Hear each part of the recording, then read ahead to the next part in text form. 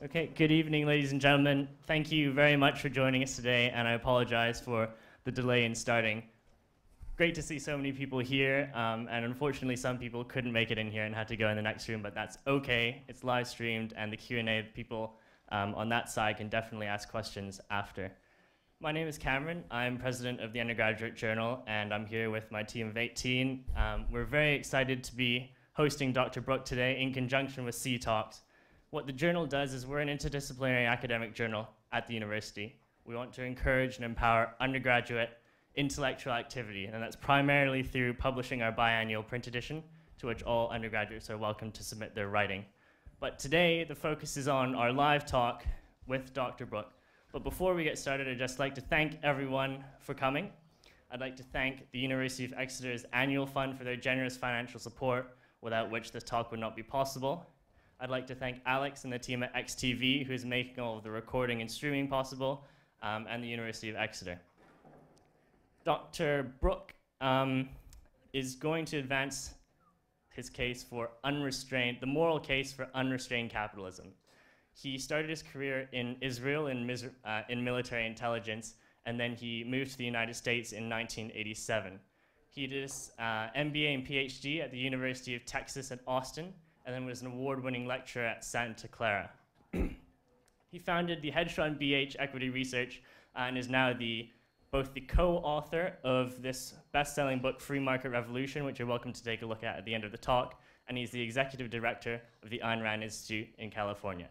So without further ado, please join me in welcoming Dr. Yaron Brook. Thank you. I'm going to go in front of the desk. Thank you all. This is, wow, this is terrific to see an audience like this. So the last 250 years, it's kind of weird standing close because I have to look way up. So I'm going to stand a little bit. Last 250 years, if you will, have been a social experiment. A social experiment in which economic, political, social systems work and which don't. Which economic, political systems raise the standard of living of people and which don't. Which economic systems create wealth, create a middle class, raise the standard of living of the poor, and which don't. And over the last 250 years, we've tried a lot of different things. A lot of different things. In the 19th century, we came as close as we've ever come to what we'd consider pure capitalism. Free markets. And when I mean free markets, I mean free of what? Real question. Free of what? Free markets are free of? Regulations. Yeah, regulations, government controls, government intervention, right? That's what I mean when I talk about capitalism, when I talk about free markets. So we came close to that in the 19th century. We've tried pure statism in a variety of different forms, whether it's communism, fascism, all kinds of forms. We've tried everything in between. Some statism, lots of free markets, little bit of free markets, lots of statism. We've tried every variation possible. And I would argue, and I'm sure there'll be many here who disagree, but I would argue that the empirical evidence is unequivocal. If you want to raise the standard of living of people, including the poor, if you want to create wealth, if you want to create a high standard of living, if you want innovation, technology, prosperity, capitalism, free markets work. Indeed, the more free markets you have, the greater the wealth, the greater prosperity, and the better the condition of the poor. The more statism you have, the exact opposite happens. And you can actually plot this on a graph. You can take a graph of the, in a sense, percent of freedom that you allow in an economy and the amount of wealth created in that economy, and there is a direct correlation. Indeed, today, there are economic freedom indexes published, and you can do it not just historically, but you can do it cross-sectionally across different countries, across different regions of the world. And those countries that embrace capitalism, that embrace free markets more, because nobody embraces it completely. Those countries that embrace it more are richer, more prosperous, and the poor do better than those who embrace it less. There's a direct correlation between these things. I mean, and we've seen great examples of this. We've seen East Berlin versus West Berlin. You know, they built the wall not to prevent people from running away from capitalism towards communism, but the other way around. 25 years ago, the wall came down, and people discovered the difference between West Germany and East Germany. It was dramatic and stark. The prosperity in the West, the poverty and horrific nature, and the dirt, the filth, the pollution in the East. Right? We've seen it in Asia. Hong Kong versus China. Hong Kong has flourished. Hong Kong, 70 years ago. Anybody been to Hong Kong? Oh, good number. Everybody should go to Hong Kong at least once in their life. It's an astounding place. 70 years ago, it was a fishing village. Almost nobody lived there. 25, 30,000 people there. Today, 7.5 million people live on this tiny little rock. No natural resources, no reason for them to be rich, and yet the GDP per capita, which is a measure of wealth, is equal to that of the United States of America. So they're as rich as Americans and richer than most Europeans. On this rock. Why? What does this rock have? All that was provided on the rock. There's almost no safety net, almost no social services. All that was provided on this rock was the respect for property rights and the rule of law. That's it. Millions of people from Asia came to this place, and they thrived. They thrived. And they've done phenomenally well. Today, they're just as, you know, maybe you won't consider this a real measure, but just as one measure, there are more skyscrapers in Hong Kong than there are in New York City. Because to fit 7.5 million people into this tiny little space, you have to build skyscrapers. So there's this relationship, and you can see it today in China. To the extent that China adopts free markets, and in the places where those free markets are left alone, if you will, where the central government leaves them alone, wealth is being created, they produce, people are rising up from poverty. More people have moved from poverty to middle classhood in the last 30 years than in any period in human history. In Asia. Why? Because Asia has adopted free markets. So we've run this experiment. Again, in my view, the data is conclusive. You can challenge me in the Q&A. So this is the question, because it's a question that really troubles people like me who believe in free markets and believe in capitalism. If this data is so conclusive, if it's so obvious that free markets work in the way I've described it, I keep moving and the camera's kind of, everybody's going to get seasick over there. I'll try to stand still. If this is all true, if everything I said is true, then why are we moving away from free markets throughout the West? The West is giving up on free markets. The United States of America is a lot less free today than it was 30 years ago, which was a lot less free than 60 years ago, which was a lot less free than 100 years ago. We are systematically moving away from capitalism. We're systematically moving away from free markets. That's certainly true of Europe. That's certainly true of the UK, although you've gone through dramatic movement away, a little bit, a little bit movement towards, and now starting to move away again. But suddenly in the last few years, the West is deserting free markets in mass. In mass. Why? What is it about free markets that we find so bad if everything I said up until this point is true? Granted, a fairly big if, but give me that for now. Right? There's something about capitalism, there's something about markets that we find offensive, that we resent, that we don't like, that causes us to blame them for every problem, to blame them for every crisis, and to crush them at every opportunity. Crush them, I mean regulate them, control them, impose the rule of government on them. So what is it? What is it about markets that's so upsetting, that's so Doesn't feel right.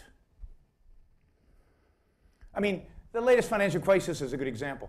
2008 happens. And before there's any data, before any economist has looked at anything, before anybody knows anything about what's actually happened, everybody knows who's to blame, right? Capitalism failed. Those were the headlines in all the big newspapers. It's capitalism's fault. Free markets failed. Now, we could spend hours and hours and hours talking about the financial crisis. I'll give you my 2-minute. I mean, that's a joke, the idea that free markets failed in 2008. Because the funny thing about this financial crisis is that it happened in which industries? Banking and housing.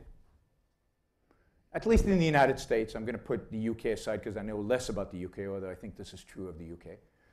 Banking and housing are the most regulated industries in the United States. The most controlled. There are more regulatory agencies, there are more people involved in regulating, there are more rules to regulate them than any other industry. And they failed, and we don't blame the regulation. God forbid we blame government for anything. We blame the markets. And we blame a particular segment of the markets. We blame bankers. Now, we've blamed bankers for every financial and economic crisis for the last 2,000 years, since Jesus threw out the moneylenders from the temple. Right? We used to blame it on Jewish bankers, but that's politically incorrect. So now we only blame it on bankers. But it's what it is. Wall Street, right? Wall Street's to blame. Now, I will guarantee that 10 years from now, almost no economist looking backwards towards the financial crisis will blame it on markets. But it doesn't matter, because we blamed it on markets, and we've completely added on to the massive regulation that used to exist. Now there are even more of them, setting up the next crisis, which we, again, I can guarantee blame on markets, on free markets, so-called free markets. Where the freedom comes from, I have no idea. So something is there, instinctually almost, that leads us to say, it's capitalism, it's those bankers, it's those free markets that are at fault. They're the ones to blame. They did this to us. So what is it? So what are markets about? What is capitalism about? What are markets? Why do people participate in markets? Why does Steve Jobs build one of these? Why does he do it? Real question. Yeah, to make money. This is about making money. These things have profit margins. I wish I could sell a product with these kind of profit margins. 60% plus, right? Steve Jobs wanted to make money. Apple wants to make money, right? People sell you stuff, they're making money. Is it only about money? I mean, do people go into business? Does Steve Jobs make this only because he wanted to make money? What else? What else?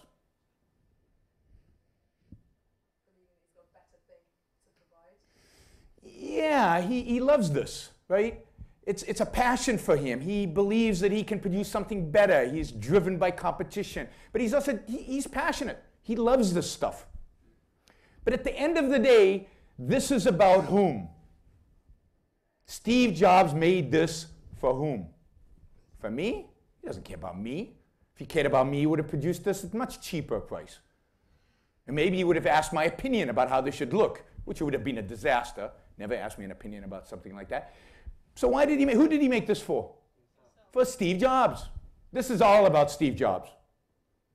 Business is about the business that makes it. It's about him. It's about his self-interest. Now, I bought my first iPhone in 2008 when the US economy was spiraling out of control, right? And I went to buy my first iPhone because I wanted to stimulate the US economy. Because I know that's why you guys go to the mall. You guys should go shopping because you care about your fellow man. And you want to make sure there are jobs out there, and you want to help the economy kind of spur along. That's why you buy those nice shoes and those nice clothes and the iPhones and your iPads, and right? So why do you go to the mall? Why do you go shopping? For whom? For you. To make your life better, you think. Not always the case. Sometimes you buy a lemon or a bad product, but you engage in that trade. You go and buy the stuff because you want to make your life better. So capitalism is about what? It's about people pursuing what? Their self-interest. It's about producers producing because they want to produce, and they want to earn a living, and they want to make money, and they love producing. And it's about buyers buying stuff because they want to make their life better, and buying the stuff that they believe will make their lives better. And it's the matching of those two.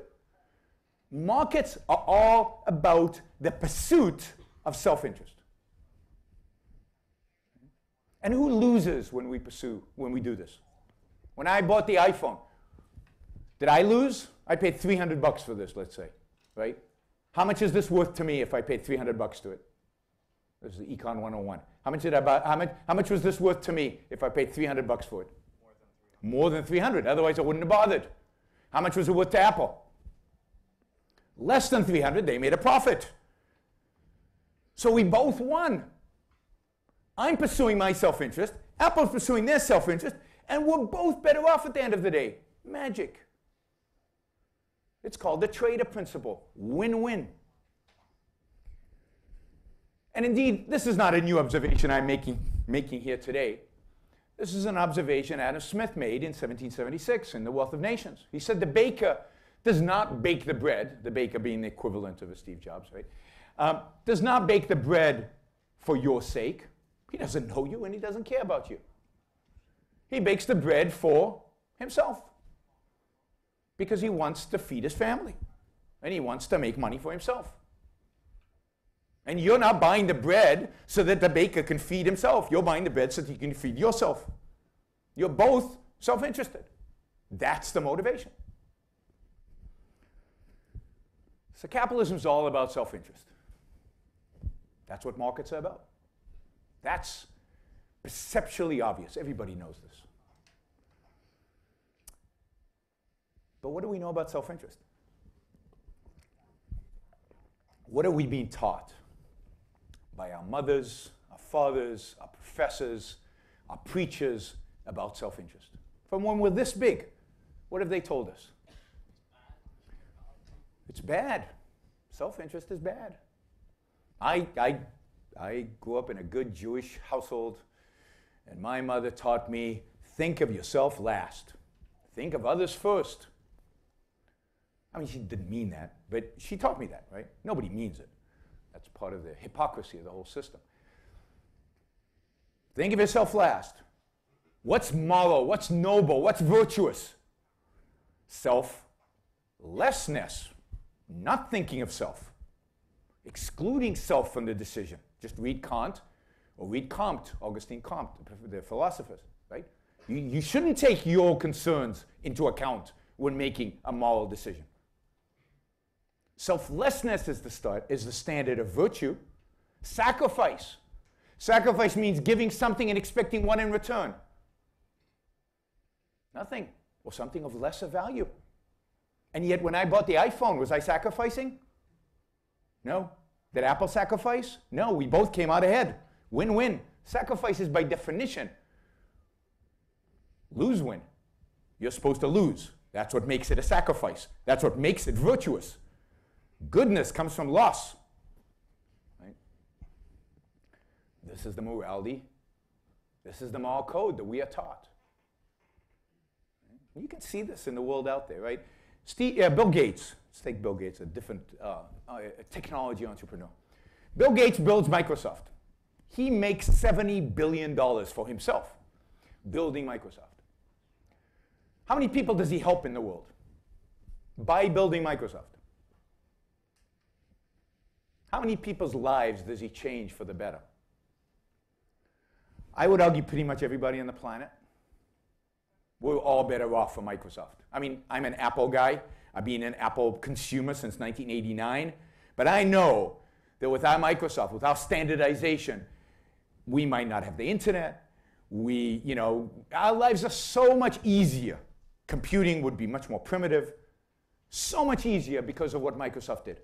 He has literally raised the standard of living of almost every person on the planet. Billions of people have benefited from him making $70 billion. By the way, the only way to make money in a free market is by providing a service or value to somebody else who values it more than what you're selling it for. Otherwise, they wouldn't buy it. So when I buy a Microsoft product for $100, it's worth more than $100 to me. And if you do the calculation, it's worth hundreds of thousands of dollars, if not millions of dollars, over the lifetime. So here's Bill Gates building a business, creating jobs, creating an industry, creating wealth, changing everybody's lives, making everybody's lives better. And how much moral credit does he get for that activity? Zero. I mean, we think of him as a good businessman, but how many people think, oh, Bill Gates, yeah, wow, that was a moral thing he did by starting Microsoft and making lots of money. I mean, we laugh because that's not even in the framework of morality the way we think about it, right? So at best, he's kind of morally neutral, but mostly we kind of say, particularly in the world in which today where inequality is deemed this evil thing, we say, oh no, he must be a bad guy because he's so rich. So he gets negative moral credit. For all this good he's done in the world, he gets negative moral credit. Now when does Bill Gates become a good guy? Well, a slightly good guy. He's not a saint yet, but a good guy, kind of more positive. He leaves Microsoft. God forbid he should continue to create wealth and create products and sell them to us, right? Now he goes and starts a philanthropy. And now he starts giving his money away. Right? That's good. Now he's a good guy. Now we like him. We like philanthropists. We love charity. Those are good things. Now how many people is he going to help in his charity? Quite a few, hundreds of thousands maybe. Not billions. It doesn't matter. It's not how many people you help. It's what you get out of it. Why do we view Bill Gates as a good guy now that he's a philanthropist? Because he's not making any money. Because he's not benefiting it. Because he's not being self-interested. He's being perceived as caring about others. That's good. Caring about others, that's a positive. Caring about yourself, negative. How would Bill Gates attain sainthood? How would we make him a great historical figure that people talk about for generations? What would he have to do? Yeah, we'd have to give it all away, move into a tent, and if he could bleed a little bit, that would make him heroic. I mean, then we'd really, sainthood. I haven't talked to Pope, but I think sainthood would be forthcoming. Now, I consider that a perversion of morality, a perversion of justice, a perversion to build something, to create wealth, jobs, flourishing for your own life, improve the people's well-being all over the world, that we consider insignificant. But to give the wealth that you had to create, by the way, it didn't just appear out of nowhere. You had to build it. You had to create it. To give it now, oh, that's virtuous and noble and wonderful and heroic. But that's the moral system we have. And this idea of giving, this idea of selflessness as being virtuous is completely inconsistent with capitalism. Because capitalism is not about giving. It's about trading. It's about selling. It's about buying. It's not about sacrifice. Because capitalism is not about sacrifice. So capitalism, by definition, in the moral system that we live in today, is not virtuous. It can't be virtuous. Because the people in it are motivated by self-interest, and they are. There's no doubt about that. And the two things that happen politically because of this conflict between the ethical system that we have and between the way markets work. What happens to these businessmen, and generally to people in the world, when they, generally on a day-to-day basis, they are pursuing your own self-interest? So imagine, put yourself in their place. You're pursuing your self-interest, but you've been taught that self-interest is bad, and you've been taught that you should be, be selfless. You should be Mother Teresa. That's what you should be. But nobody wants to be Mother Teresa. So we all live a different life. What do you think that happens inside of you when you live one life and your moral ideal is a different life? What emotion does that generate? Shame or guilt? I would say guilt. Right? Guilt. I feel guilty. And most wealthy people today feel guilty for the wealth they've made. Bill Gates certainly is an example of that. They feel guilty about it. And much of their charity is not motivated by benevolence and love of their fellow man. Most of their charity is motivated by trying to buy themselves into heaven, whether they're religious or not, the equivalent of heaven, the equivalent of virtue. They're trying to buy themselves into virtue by giving their money away, because that's what they've taught is virtuous. Making it, again, is not. Giving it is. So guilt. Now, how do we use guilt? Now, if you grew up in a Jewish or Catholic household, you know that guilt is a powerful weapon.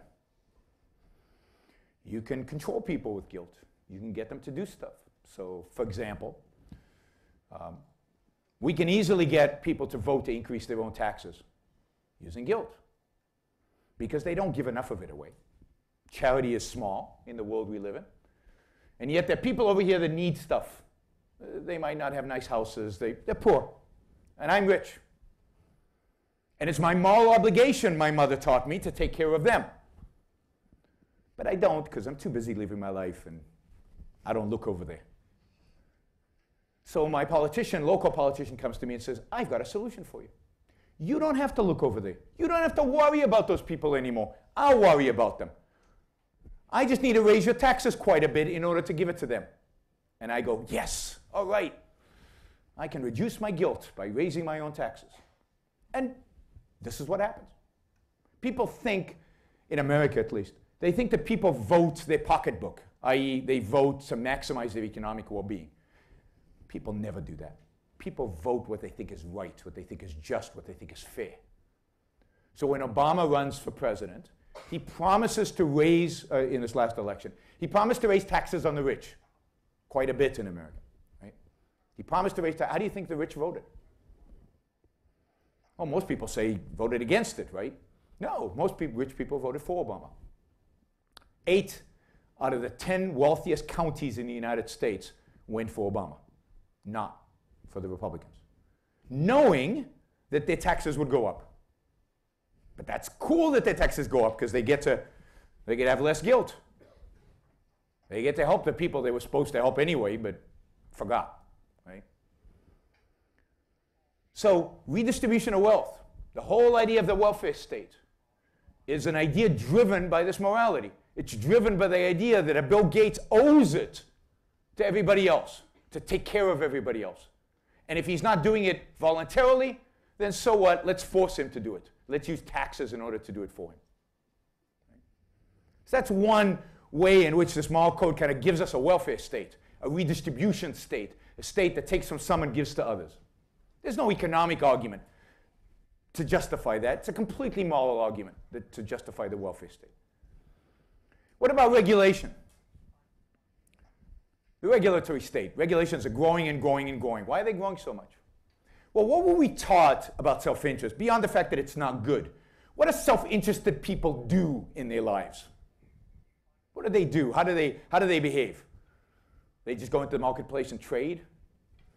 When we look at a kid in the back, and I'm not pointing at anybody specifically, so don't take this personally, and say, you're selfish. What do we mean by that? You're taking care of yourself? No, we mean something more negative. What do we mean? You don't care about anybody else. It's even worse than that. What is likely that person's doing? They're willing to hurt other people in order to advance their own interest. They're people who are willing to exploit people. They're willing to lie, cheat, steal, do whatever it takes to get away. Right? To get away with what they want to get away with, to supposedly make their lives better. So they are scoundrels. They're scoundrels. Now, what are businessmen? We've already decided businessmen are self-interested. But self-interest equals scoundrel. Now, maybe if we think about it, it's not so much, but deep down, yeah. Self-interest, we've been taught from the beginning, equals scoundrel. So what do we need to do with scoundrels? Do we want scoundrels cooking our food? Do we want scoundrels building our buildings? Do we want scoundrels building elevators? Well, we have to, because that's what business does, right? It creates all the products that we use. But we don't trust them. So what do we need to do? We need to appoint good-hearted public servants to go and watch everything that they do to make sure they don't kill us. Because in America, Every elevator, you walk into an elevator in a high-rise building, there's a little diploma on the wall, and it says that a government bureaucrat inspected the elevator and approved it for functioning. It won't fall and kill you. Because if he didn't do it, we know, deep down we know, that if we just left it to the marketplace, those elevator, manufacturers would build elevators that killed people. So we need a public servant to make sure that they don't. Because that's how you make money in capitalism, by killing your customers. If we didn't have food inspectors, McDonald's would poison us. Thank God to the government. And why do we trust the inspectors? Because they're not self-interested. They're public servants. They're there for the common good. We hate self-interest. They're there to take care of us. Yeah, you should talk to them sometime, find out if that's true. But anyway, that's the perception. We don't trust private bankers. We love central bankers. Central bankers are fine. We give them promotions. Bernanke, who oversaw the financial crisis in a disastrous way, gets reappointed and considered God today, gets hundreds of thousands of dollars for a lecture like this. Why? Because the central banker didn't make any money. They just get a salary. They're not in it for themselves. They're public servants. They're there for the common good. Yes, they might make mistakes, but they have all of our interests. They're not self-interested. We don't trust self-interest. So you get a regulatory state, because every time something bad happens, you're going to blame the guys who are self-interested. You're not going to blame the public servants. You're going to blame them, and you're going to hire a bunch of new public servants to look over their shoulder some more. And if you had 1,000 public servants looking over the bankers before, well, that wasn't enough because they obviously got away with it. Let's hire 5,000 to look over their shoulder. Now, in my view, this whole scheme is wrong. It's evil. It's distorting the whole reality of the world in which we live. And it starts, I think, with a fundamental question. Why is it good, noble, virtuous to think of others first? Why is that the standard of morality, somebody else's well-being? Why is the purpose of my life other people's happiness? What about me?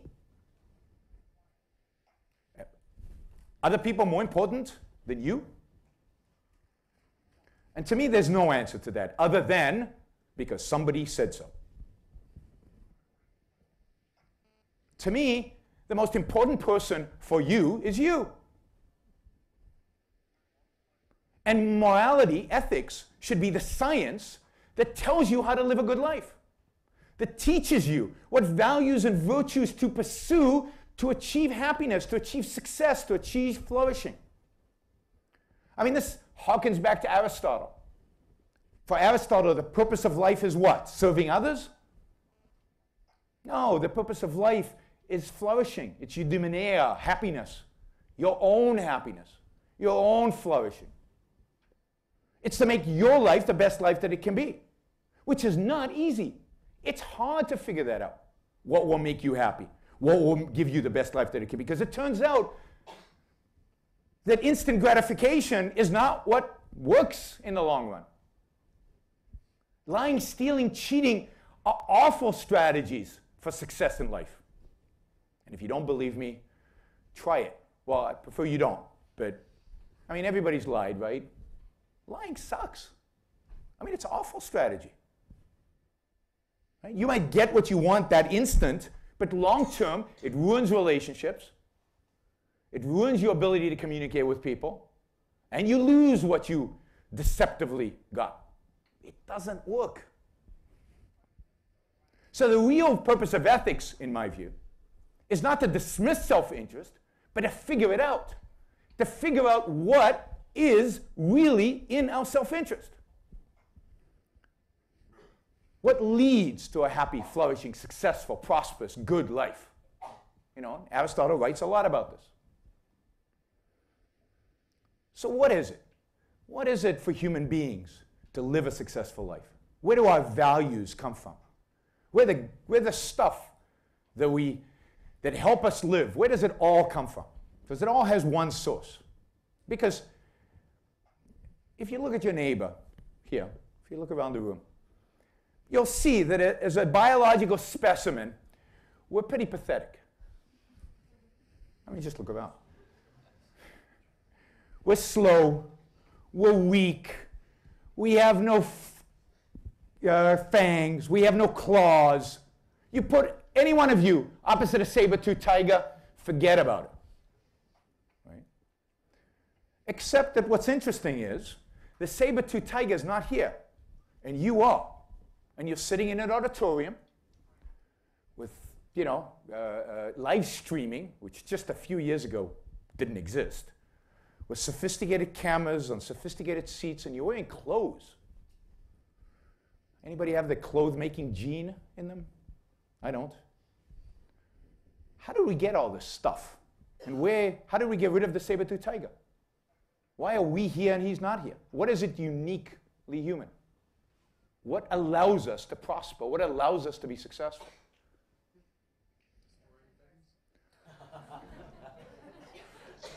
Destroying things. Like what?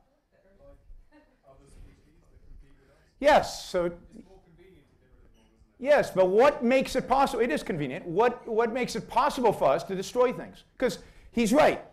In a sense, he's right. I mean, he's being obviously cynical, but in a sense, he's right. The difference between the saber-toothed tiger and us is this. The saber-toothed tiger either adapts to his environment or dies. He either genetically, evolutionarily adapts to his environment or dies. Human beings do what? Adapt their environment to them. So it gets cold, we build buildings, and we destroy mountains. We carve out rocks from the mountains to build a building, or we chop down trees to build a hut, or we kill animals to make our clothes. Yes, human beings are unique. We change our environment to fit ourselves. By the way, nature made that, not us. That's the way we are. That's the way we're programmed, if you will. We change our environment to fit our needs. How do we do it, though? That's the question. How do we change the environment? What tool do we have to allow us to change our environment to fit our needs? What's that? We learn, we experience, but just, animals that have experiences. What capacity do we have that allows us to learn? Intelligence, reason. It is our reason, it is our minds, which are unique. We can think, we can communicate, we can strategize, we can learn, we can develop. We build one on top of the other from other people's learning experiences. We can reason. Reason is the most important value for human beings. It is what allows us to survive. Without it, we are dead. And it is what allows us to thrive, to be as successful as we are and as successful as we could be. Reason. So to be self-interested isn't about instant gratification. It isn't about lying, stealing, and cheating. It isn't about, the line of cocaine here and just taking it and getting a high. That's not happiness. That's not flourishing. That's not success. It's about reasoning. It's about thinking. It's about using your mind to figure out what's good for you. Self-interest, to achieve your self-interest, to be self-interested, is unbelievably hard. It's hard work. It requires real thinking, calculating, figuring stuff out. What's good for me, what's not? What career should I pursue? What shouldn't I? What relationship should I pursue? What shouldn't I? What tree should I chop down? What tree shouldn't I chop down? These are not easy. Every step in human progress has required genius. You think making clothes is easy? Some genius had to figure out that once you carve up an animal, you can use that skin, and the whole process has to be invented by an entrepreneur, to figure out how to make the clothes, or agriculture. Any one of these are massive achievements of the human mind. Self-interest is about the human mind. It's not about instant gratification. It's not about emotion. It's not about satisfying your emotions. And what is the enemy of the human mind? What makes it impossible for us to think or to do anything with our thoughts if we can't think? It's force. It's coercion. Somebody sticks a gun at your back and says, from now on, 2 + 2 = 5. Which government bureaucrats do to entrepreneurs all the time. All the time. You try programming a computer if you have to add 2 + 2 = 5. Or try building a bridge, or an elevator, or a building. You can't. You can't function. But if you don't, they'll shoot you. Coercion is the anti-thinking, the anti-reasoning, the anti-mind. So, in my view, the enemy of man is force. It's other people who try to force upon him their values, their ideas, their conceptions, what they think is right. Your life is yours. It's not the groups. It's not people who need stuff. It's not somebody else. It's you. It's about your happiness, your success, your prosperity. And in my view, the only economic system that leaves you to pursue your happiness, to pursue your flourishing, to pursue your life, is a system that extracts force from society, that says you cannot force people to do stuff, that the only use of force is to defend yourself against bad guys, against crooks, against the lying, cheating, thieving types. And therefore extracts governments from marketplaces, because all government regulations are, and redistribution of wealth is, force. So if you take that force out, what you're left with is capitalism. And capitalism is moral because it's the only system that allows for the pursuit of happiness, that allows for human flourishing, for individual human flourishing. It's moral because it's consistent with a morality of self-interest.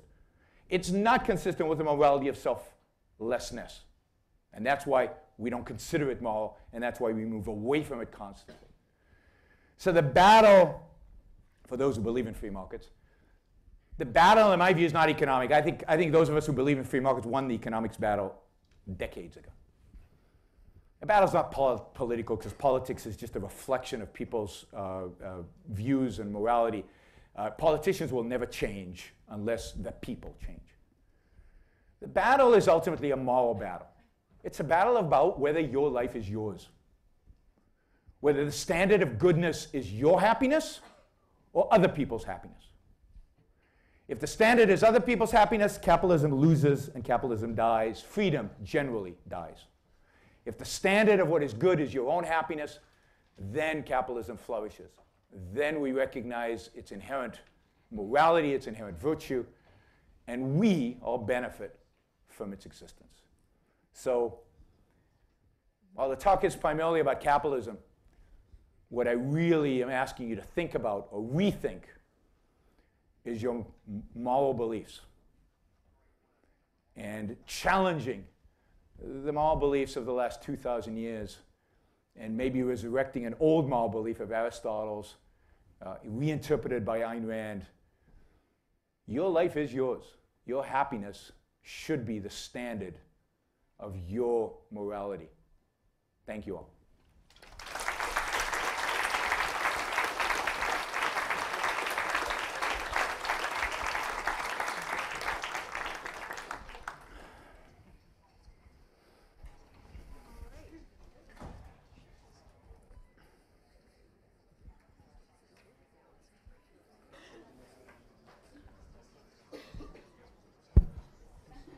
All right, wow, Yaron.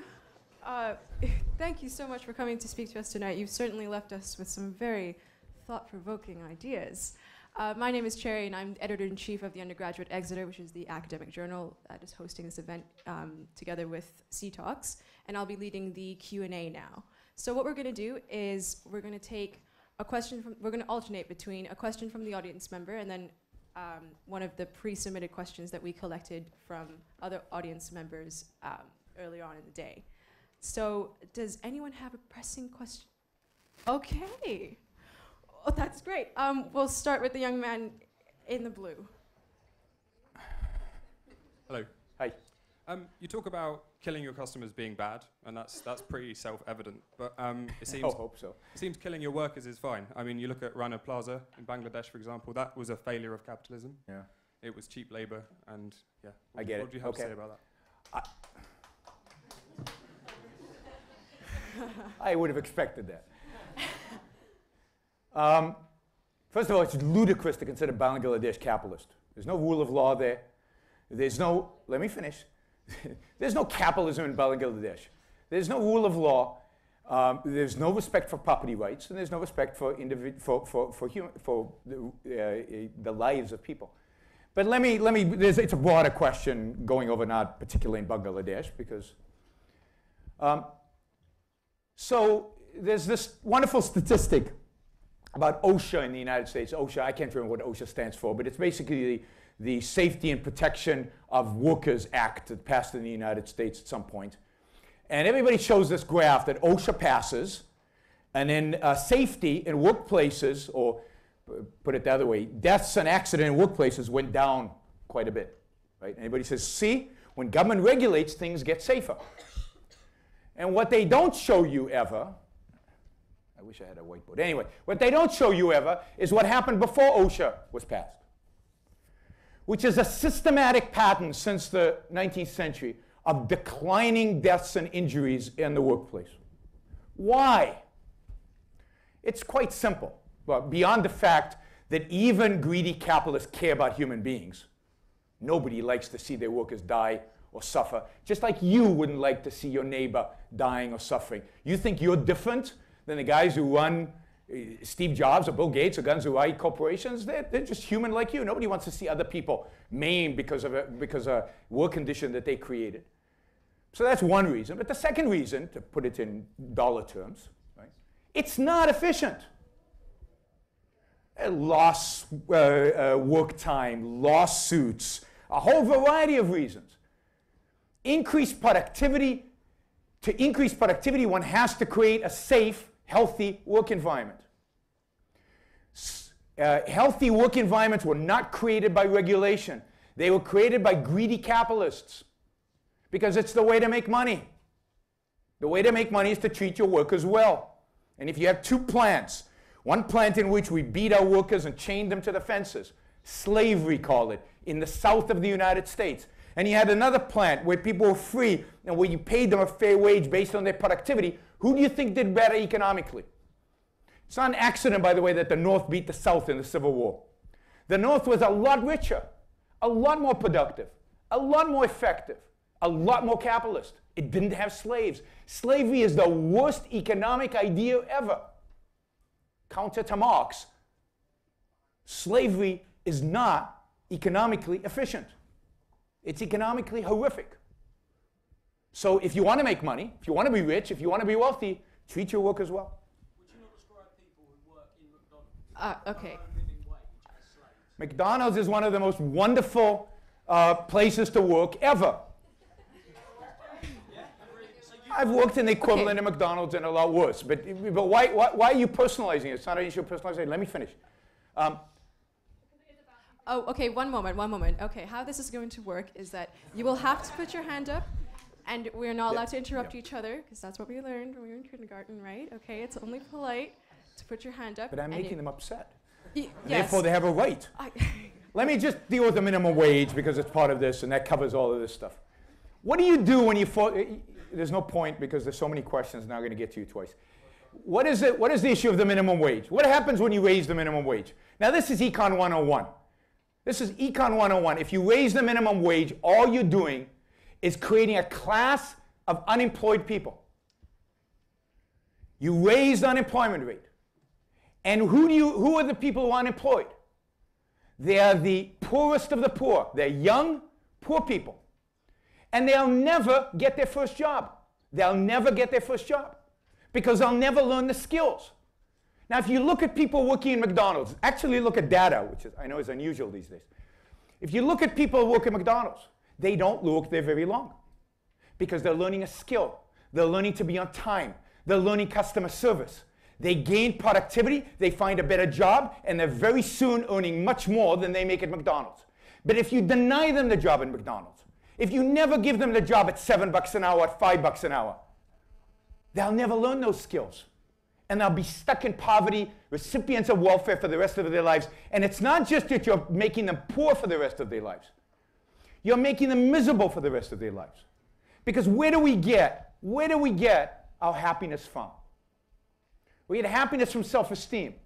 You get self-esteem from work. We all say the most important thing in life is family. But how many people spend most of their time with their family? Most of us spend most of our time at work. Because that's where we get fulfillment.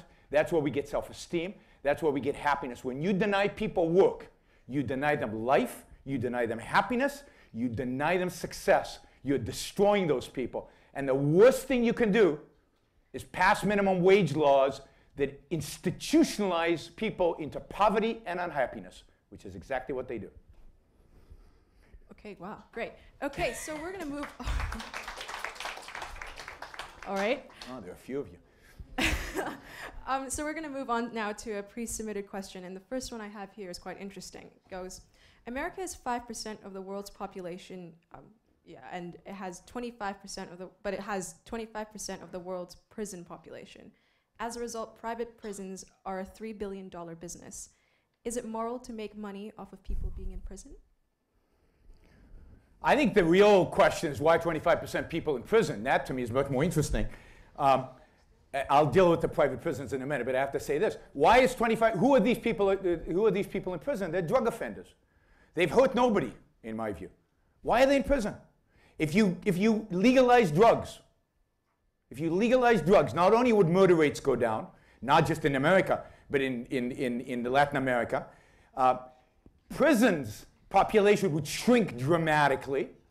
The cost to law enforcement would shrink dramatically. Police could actually protect us from real criminals rather than chasing people who want to shoot up heroin. I'm not for shooting up heroin, by the way. But you have a right, if you want to commit suicide, go ahead and commit suicide. I shouldn't spend a lot of money trying to prevent you from committing suicide. And that's what drug laws do. So I would legalize drugs and get rid of the 25% of people in prison. Beyond that, no, I don't think prison should be private. I think prison is a function of government, and I'm not for privatizing prisons. Okay, great. So now we're going to move on to an audience question, and I'm going to move on to people who have come from the other room watching the live streaming, and we'll go with the young man in the white over there.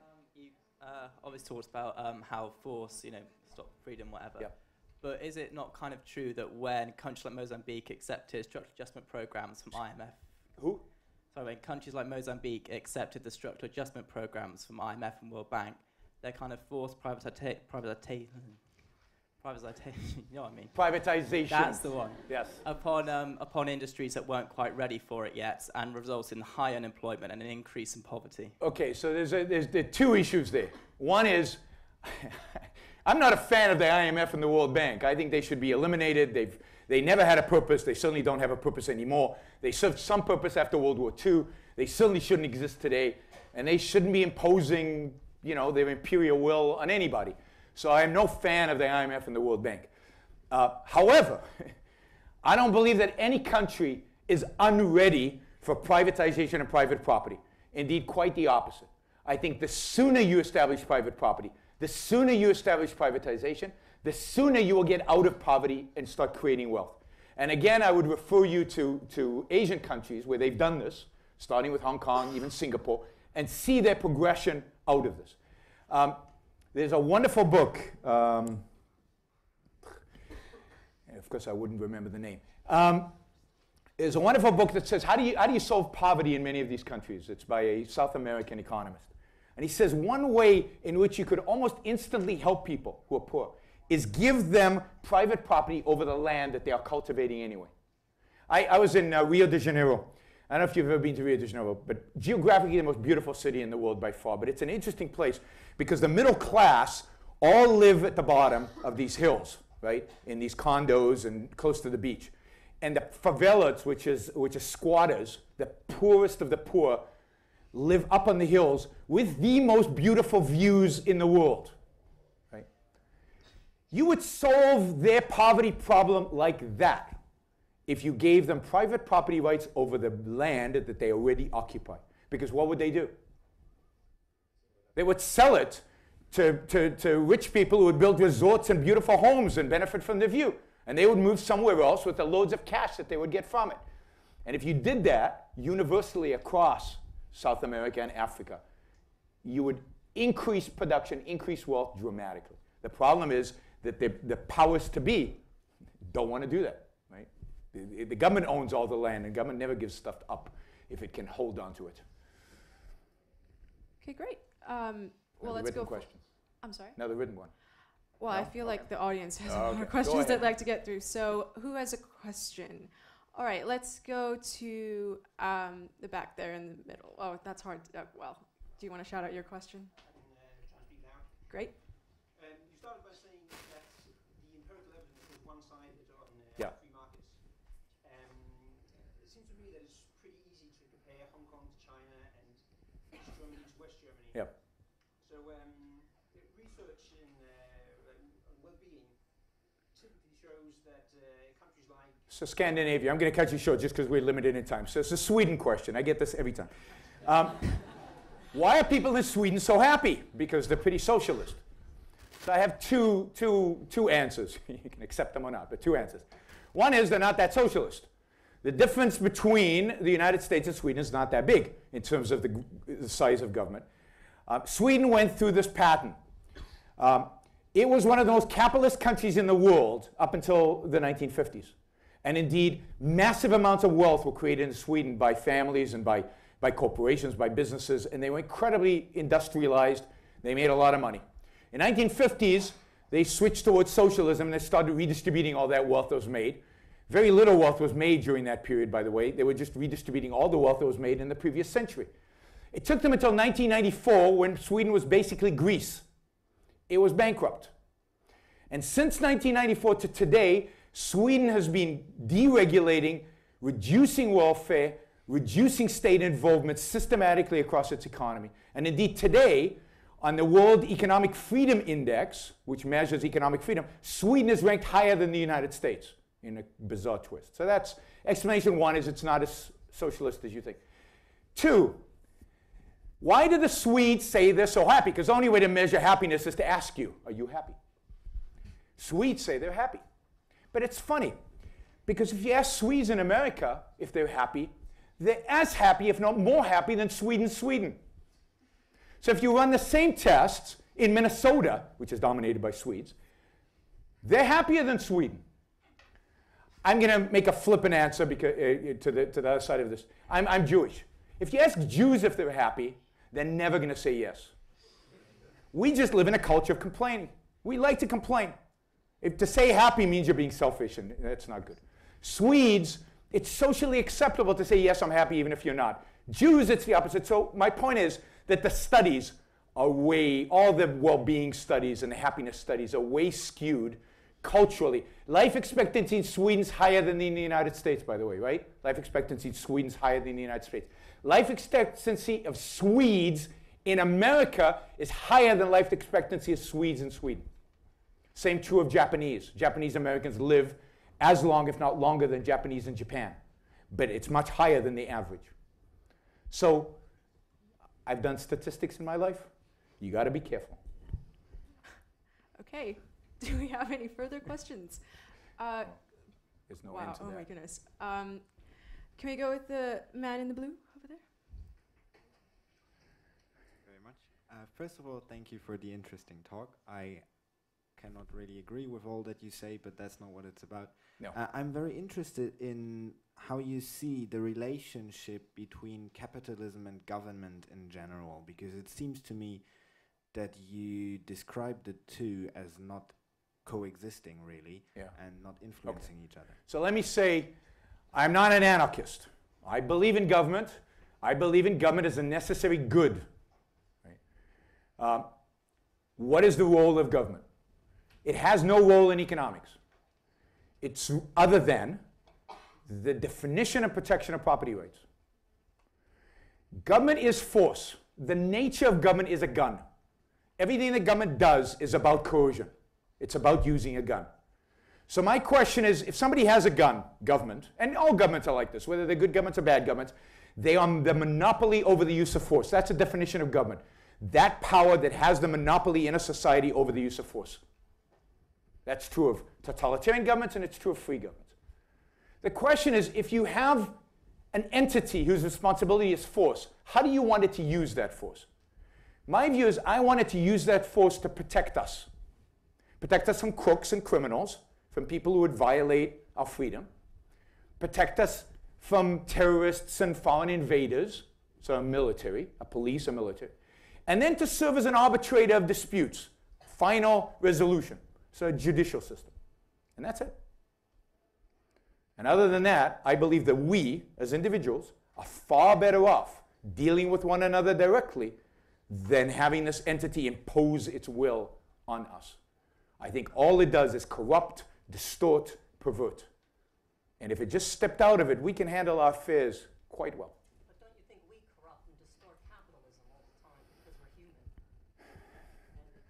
No. So my point is that to the extent that we lie, steal, or cheat, the government has a role in taking us and putting us in prison because we're committing fraud, we're stealing from people. That's the protection of rights. To the extent that you're just not very good at what you do in capitalism, then you lose. And that's okay. There are going to be winners and losers in capitalism. We're not going to be equal. What's that? You don't always lose. You get away with murder. You don't. Yeah. You don't. Quite the contrary. Today we get away with murder because today I can murder you, the equivalent of murder you, and I can pay the politician off over here, and he's going to leave me alone. This is called lobbying, or it's called cronyism, or however you want to call it. This is what corporations do today because we've mixed the two. I want to take that element that's force, that actually murders people. Governments, by the way, murder a lot more people than we do in capitalism, right? Puts it over here. No entity in human existence has murdered more people than governments have. But I want to put force over here and put it under very tight controls and very tight binds so they can only use it in retaliation, in self-protection. And I want to leave all of us free to trade. And we'll make mistakes. But they're mistakes, and they're not mistakes on a grand scale that causes all of us to suffer. This is when the Federal Reserve makes a mistake, when you have one centralized entity that prints all the money and determines what interest rates are going to be. When they make a mistake, which they do every day, everybody suffers because we all are using the money that they printed. If you take away a Federal Reserve, you take away a central bank, like Scotland had in the 19th century or like the United States had before 1914, a bank might make a mistake and some people might lose. But a bank doesn't have the systemic risk, to use a modern term, that a central bank does. Government is centralized power. There's nothing that can distort and pervert more than that centralized power because it touches everybody and it has big, big guns. Okay. Thank you, Yaron. I'd just like to remind everyone that we do have to put our hands up just to maintain control. So I'm going to go to the woman at the back there. Bad behavior. Sorry. That's okay. Do we have a mic that we could? I have a really loud voice. Go for it. Okay, you know what? Why don't you say your question and I'll repeat it because people in the other room live streaming will not be able to hear you. So why don't you, go for it. So you mentioned that the U.S. is moving away from this free market economy, but one instance where I feel like it's really not going anywhere is in education rates. Of all first world countries, our education rates are higher, astronomically higher than any other countries, and indeed countries like Sweden that were mentioned, countries that we feel aren't as socialist as one might think, they're free, and even here in England, they're so much cheaper than they are for us in America. Oh, so you mean by rates, you mean the price? Okay. Yeah, okay. I didn't understand. Okay. Sorry. She has to repeat. Continue. Right. So, and that's a price as well for us in America that continually keeps rising. Yes. So much every year. Yes. And do you feel like that is an amoral example of free market, or do you think that it's stay that way, not government control? So repeat the question. Education. Can I repeat the question? Why Why don't are you go prices going up, and isn't that a bad thing, and isn't it an example of capitalism run amok? For education, in education. Yeah, prices are going through the roof in education in America, in higher education, right, in colleges. They're going through the roof. Guess who's paying that price? Yeah, but who's subsidizing it? Who's making it possible? Taxpayers. Government loans. All of American education is dominated by government funds. Government pays all the bills. Now, through these loan programs, but that'll lend you money to go to any university as long as the university will accept you. There's no price control. There's no market. There's no market. Tuition in no market in the world, no capitalist market, no free market in the world, would prices go like this and quality go like that, which is what's happening in America. It wouldn't happen. The only reason it can happen is that government is buying it. When government buys anything, what happens to price? Goes way up. Government is buying your education.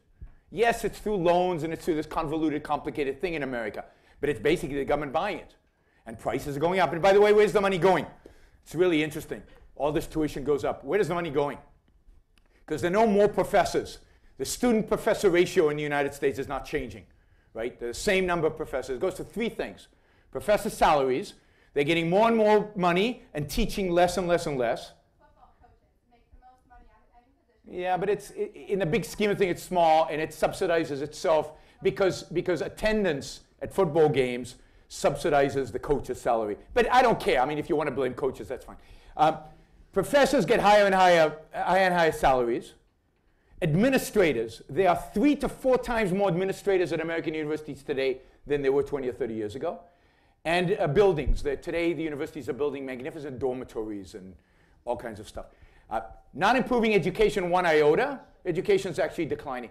And that's because the government's buying it. Anything, if the government bought a hammer, and you can see this in the Defense Department in America, when the government goes out and buys hammers, what do you think happens to the price of hammers? It goes up. Because the government's using money that it didn't earn, right? It's your money. So they don't care about how much it costs. They just pay whatever they want. Government is a distorter of markets. And if education was truly private in America, I would bet anything. Prices would be declining and quality would be rising.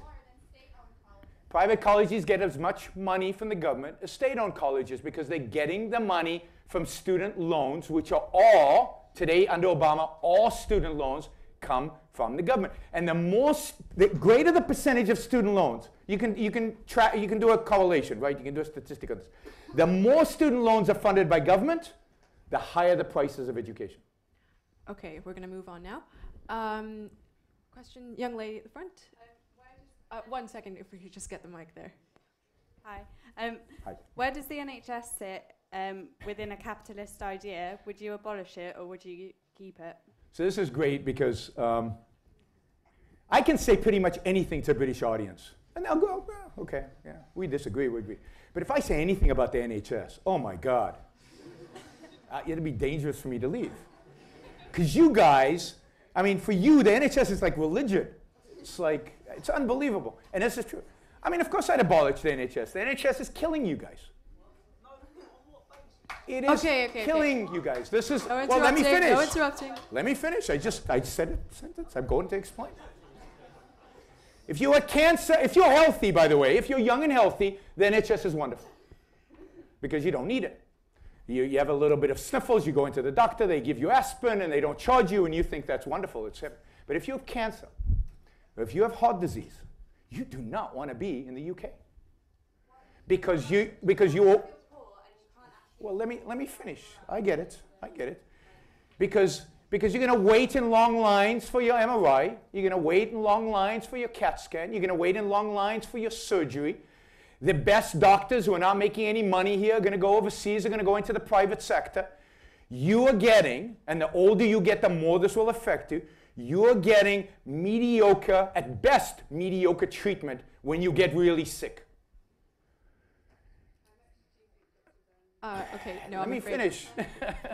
No.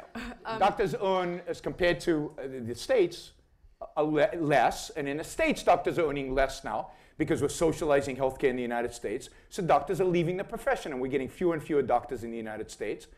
And there's a shortage of doctors. More patients, shortage of doctors. As the population is aging, fewer doctors. If you want high-quality healthcare, if you want high-quality education, education and healthcare are some of the most important values we have in the world. The last people you want running it is the government.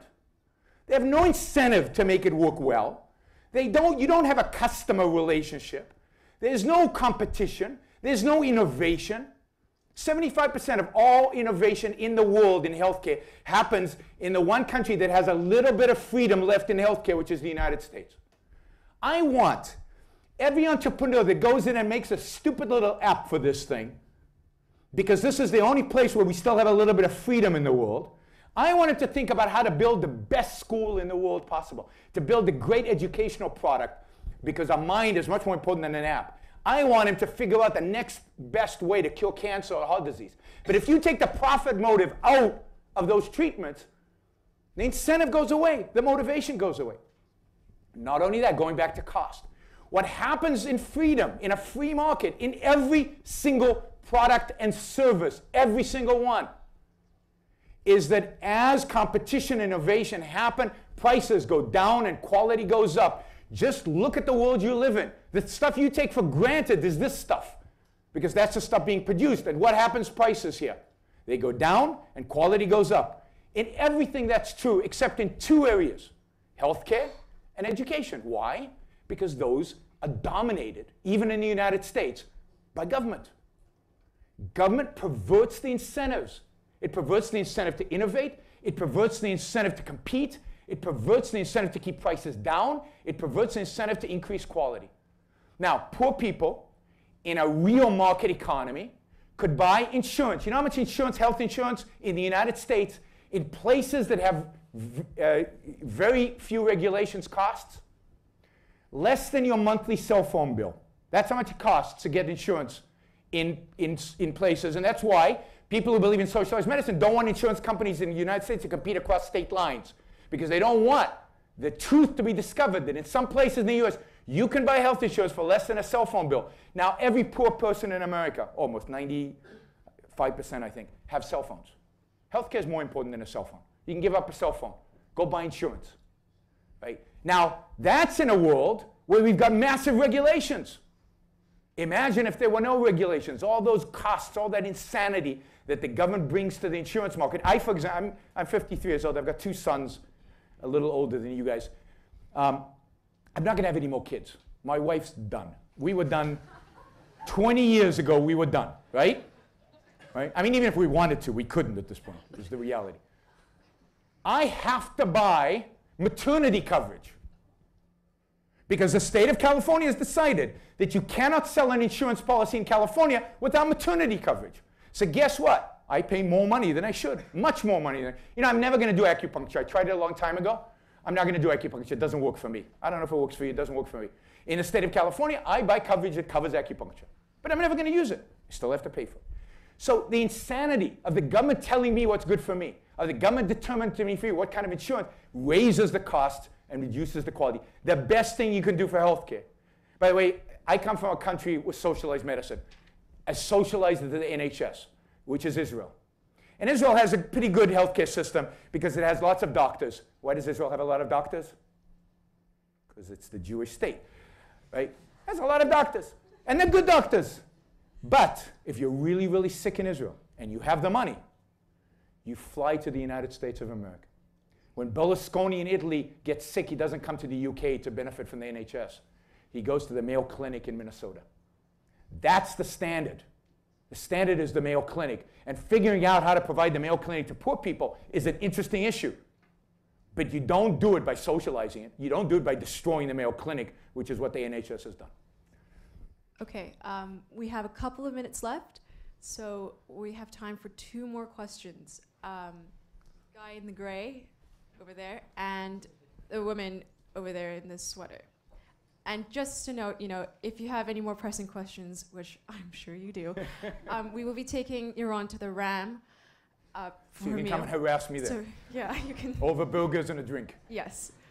Much more fun. Continue your question. Go ahead. Would you not accept that there are some situations where the government would need to intervene? For example, in this room, all the people that want to ask questions, it's in our self-interest to shout them out. It's not in everyone's interest overall if we all shout them out at the same time. Yes. Even Milton Friedman, who you seem to have a lot of your views in common with, would accept problems like monopoly power or common land or externalities, which he called neighbourhood effects. All these things he would have as reasons for government intervention. Yeah. Would you not agree with this? All you've said is property rights and that's it. Yes, so the property rights is the equivalent of a rule that determines how we're going to ask questions. And indeed, if you were really rude, we could, in a property rights system, we could escort you out the room. Now, not every university enforces that, but at least the civilized ones do. So government has a role, as I said, in defining property rights. And this indeed solves most of your problems. Now, monopolies, do we have time to get into monopolies? Go ahead. In my view, monopolies do not exist in a free market. I know. So let's take a monopolist. Let's take a great historical example. What's your favorite monopolist example? Well, in the United States, it's Standard Oil, Rockefeller. Because Rockefeller in the 1870s had 93% of all oil refining capacity in the United States. 93% sounds like a monopoly, right? What do we expect? What do our econ professors, our really, really good econ professors, what do they teach? Oh, there might be some in the room. But what do they teach us that monopolists do? Why do we hate monopolies? Because what happens to prices under monopolies? Prices go up and quality goes down. I mean, that's obvious. You just look at the charts. But it doesn't work that way, it turns out. Look at the data. When Rockefeller had 93% of all refining capacity in the United States, prices went down every single year. Quality went up every single year. Why? Because Rockefeller understood what all businessmen understand, that if he didn't do that, there would be competition, because the government wasn't prohibiting competition. It wasn't like a British monopoly in the 1700s or the 1800s, where a monopoly went a government-granted monopoly, which meant the government prohibited people from competing with you. In a free market, anybody could compete with you. If he raised prices, people would compete with him. And indeed, so he kept prices down. And you can see this. You go to Alcoa in the 50s and aluminum prices. You look at IBM in the 80s, when they were in the 70s, when the Justice Mall went after them. There is no example in a free market, semi-free, of where a monopolist raises prices and lowers quality. You can, challenge your econ professors to find the example. Now, who ultimately competed Rockefeller out of the business? Because Rockefeller was producing a product in the 1870s, of which he had 93%, which 2-3 decades later, he had zero market share in. Zero. Because what was the product he was producing in the 1870s? What was he refining oil for? Anybody know? Kerosenes. Kerosene, which was used for jet fuels in the 1870s? Oh my God. What were we using kerosene in the 1870s for? For lighting. For lighting. By the way, Rockefeller saved the whales, because the primary reason we were killing whales in the early 19th century was for whale oil, which we were using to light our homes. By making kerosene so cheap, whaling industry went out of business, and we saved the whales. But put that aside. Who drove him out of business? Who drove Rockefeller out of the business of lighting? Thomas Edison. Electricity.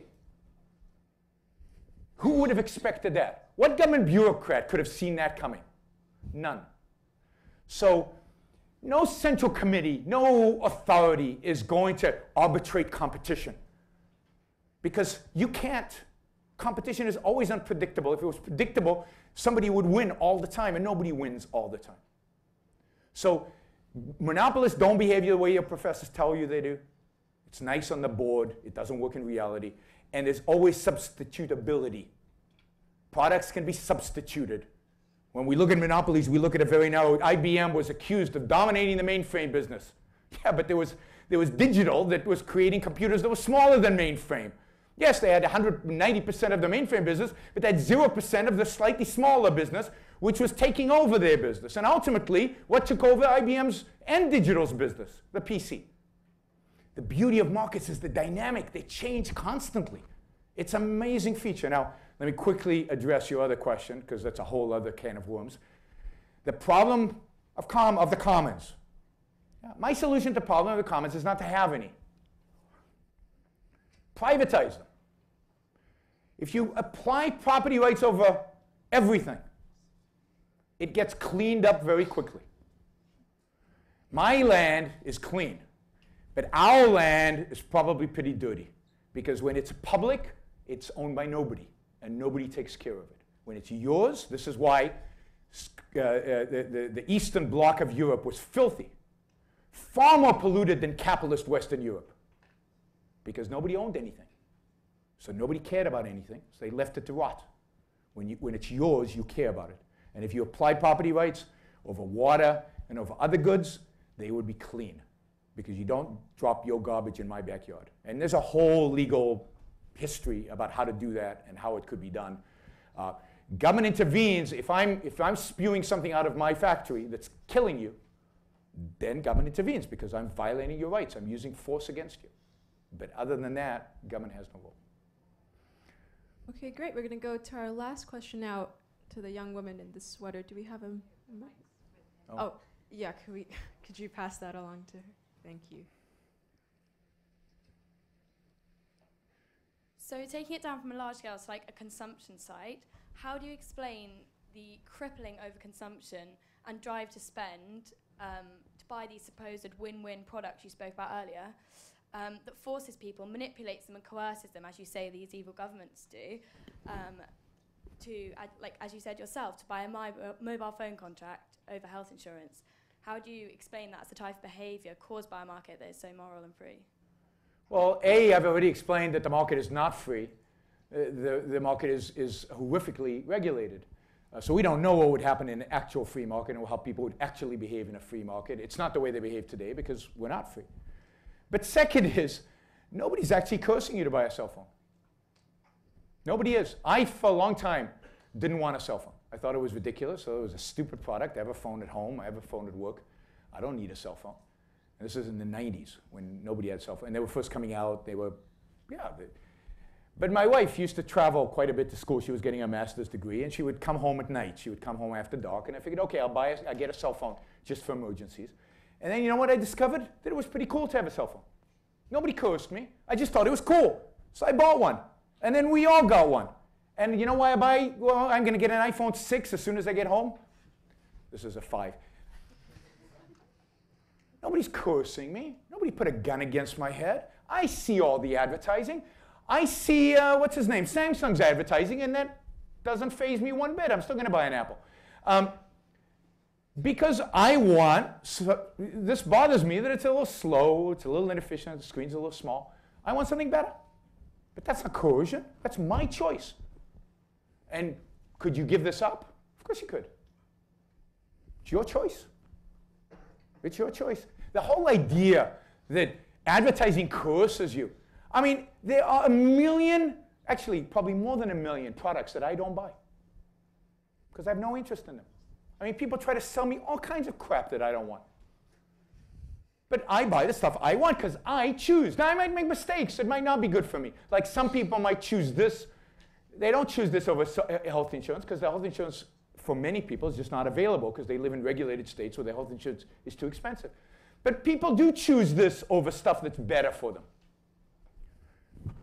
Why is that my problem? People make stupid mistakes in their lives all the time. And you think that a government regulator knows what's good for you? So if the government controlled marketing and advertising and said, ooh, these products are healthy and good. Let's take a product. Let's take a product we all know is important. Food. Does anybody here know what's good for you in terms of food? Fat. Saturated fat. Is it good for you? Yes. How many people think it's bad for you? What does the government tell us is good for us? And what does the government say is bad for us? The government overwhelmingly in the world today says that saturated fat is killing you, it's bad for you, don't eat saturated fat. This is the bureaucrats who've got a common interest in mind are telling us they've got a whole food pyramid. And at the bottom of the food pyramid are grains. Grains are good for you, fat is bad for you.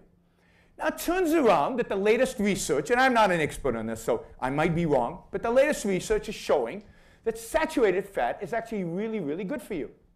And it might turn out, I don't know if this is the case, that grains are bad for you. But the government, in its wisdom, has been teaching us, telling us what to eat and what not to eat. So we all are eating this diet. In America, everybody's fat. You know why everybody's fat in America? Because, yes. And you know what about McDonald's is bad for them? The bun. The bun is bad for them. Now, the bun is bad for them. The bread is bad for them. I mean, I didn't make this saturated fat up. He did, right?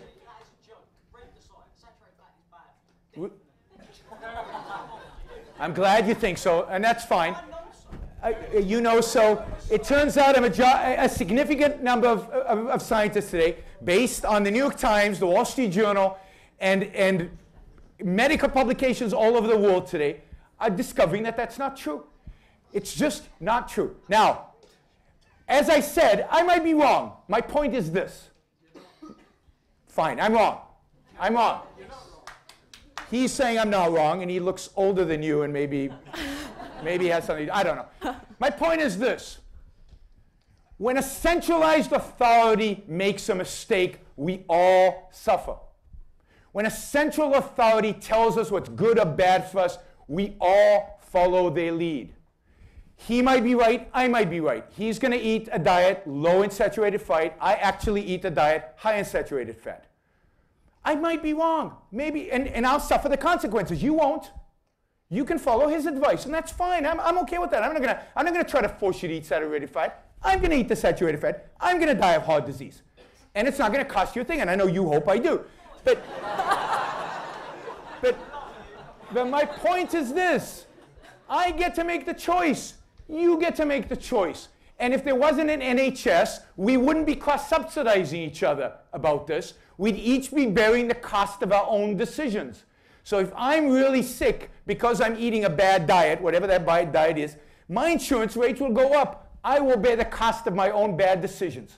So if I'm not following, you see, in my view, the government shouldn't have health recommendations because they don't know what they're talking about most of the time. The best thing is for you and your doctor to figure out what the diet is right for you and to you make the best educated decisions about your life. And this will be my parting word. My point is this.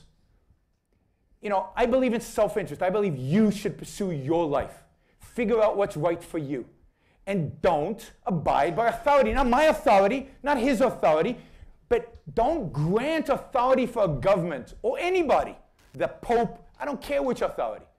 Don't grant them the authority to rule your life, to tell you what product to make or not to make, what profession to go into or not to go into, what food to eat or not to eat, for that matter, what drug to take or not to take. It's your life. You make a decision about your life. I am for freedom. I'm for liberty. I'm for your liberty and freedom to do what you want, including commit suicide, including make mistakes, including the bad stuff. But that freedom will mostly allow you to achieve more prosperity, more happiness, more success, more flourishing than any system that exists today on the planet. Because it's about individual liberty. It's about individual freedom. And you are the standard. It's your autonomy. That's what I'm fighting for. I'm not fighting for saturated fat or against saturated fat. Who cares? I mean, I do care, but that's not the issue. The issue is who gets to decide. I want you to decide, not some government bureaucrat. Thank you all.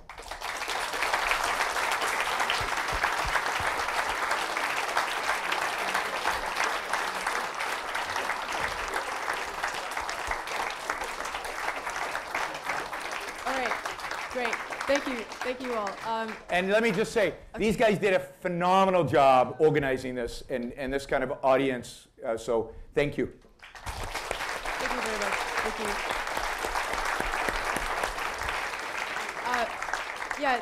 As Yaron said, the audience turnout is amazing. So whether you agree or disagree with Yaron, thank you so much for coming and keeping an open mind about this sort of thing. We will, first of all, I'd like to thank University of Exeter's annual fund again. Without their support, this would not be possible. And I'd like to thank XTV again, and of course my wonderful committee who have worked very, very hard. Thank you so much. We will now be taking Yaron to the RAM. So those of you who have questions or comments that you would like to... We're going to eat saturated fat, so... Yeah, we will be consuming some of that.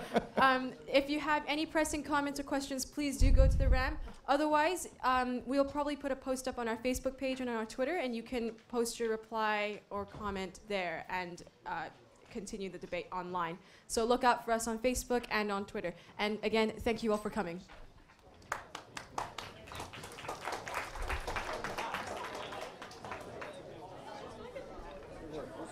Oh, thank you. You want to keep care of it for a while. Let's turn this off so I can actually talk.